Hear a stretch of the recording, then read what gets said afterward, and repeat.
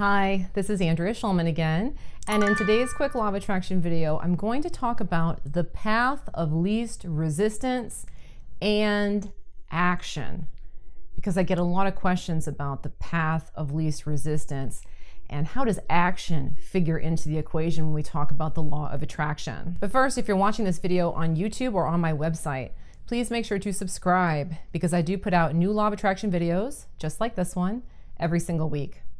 Also, if you're watching this video specifically on YouTube, be sure to tap the bell and turn on your notifications so that you are notified whenever I release a new video.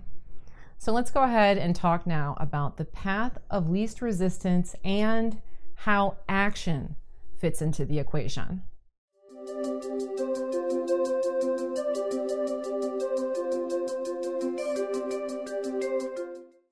All right, so the term, the path of least resistance, is a term that is commonly used in the law of attraction community.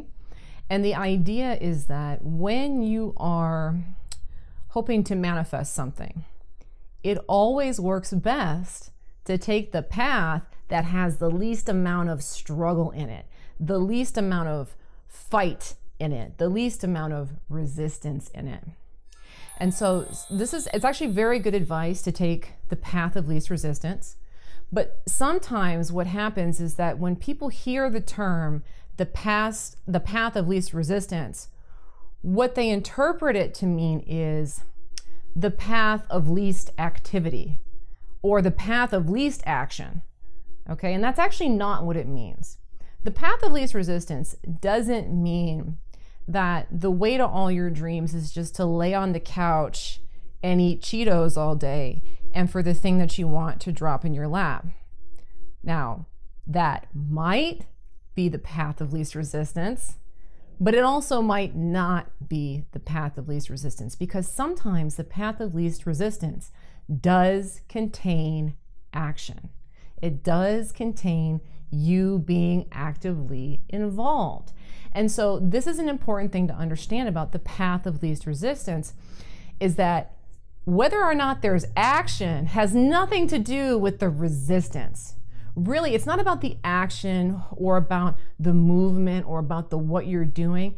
It's more about the how you feel inside. That's important. That's the resistance that we're talking about. The path of least resistance is the path that feels the easiest for you psychologically to take. Okay, so let me give you an example. Let's say that something that you would really love to manifest in your life is to complete a full marathon. You want to run an entire marathon. That is an experience that you want to manifest into your life. Well, you could sit on your couch and eat Cheetos, okay? But if you were just sitting on your couch eating Cheetos day in, day out, knowing that the marathon was coming up in a few months, how would you feel the closer you got to that go time? You're probably going to start feeling more and more stressed, more and more anxious, because sitting on the couch just eating Cheetos doesn't really feel like it's taking you to that marathon completion. Now, in this case, this is a pretty obvious one, but in this case, it would probably make more sense to take some action. So it would probably feel better psychologically that you knew you were going to run this race in a few months, so that you start running or you start doing some exercise. But again, you're taking action, but it's the path of least resistance. So you're taking the amount of exercise, you're doing the amount of running that your body can handle, and you're kind of building up and letting the momentum get you there. Okay? Now, the other way to go about it is the way that people often interpret it, which is that people take too much action, and that can absolutely happen too. So again, let's say that the same goal is there. You want to manifest a completion for a marathon. You want to run an entire marathon start to finish.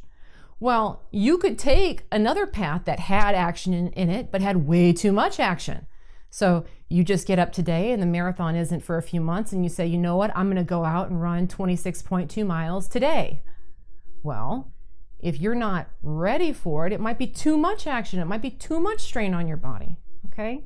So the path of least resistance is not about not taking action. It's about knowing psychologically What do I feel best about doing as I move towards this goal, and acting in alignment with that? Sometimes that means action. Sometimes it means sitting on the couch eating Cheetos, okay? But it depends on what it is that you're trying to manifest. But really ask yourself, what feels like the most important thing for me to do right now? Is there action that I feel good about taking in this direction? Or does it feel like, maybe I've been taking too much action and I should probably take a rest and go do something else?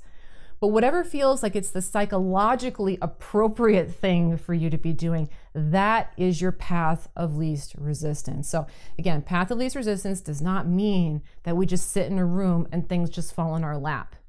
Ultimately, that really wouldn't be a lot of fun. It would get boring after a while if things that we wanted were just dropping into the room and there was nothing that we actually were out there doing, because as human beings, we actually enjoy doing things. So doing is often a part of the path of least resistance. Thanks for watching today's quick video on the path of least resistance and action.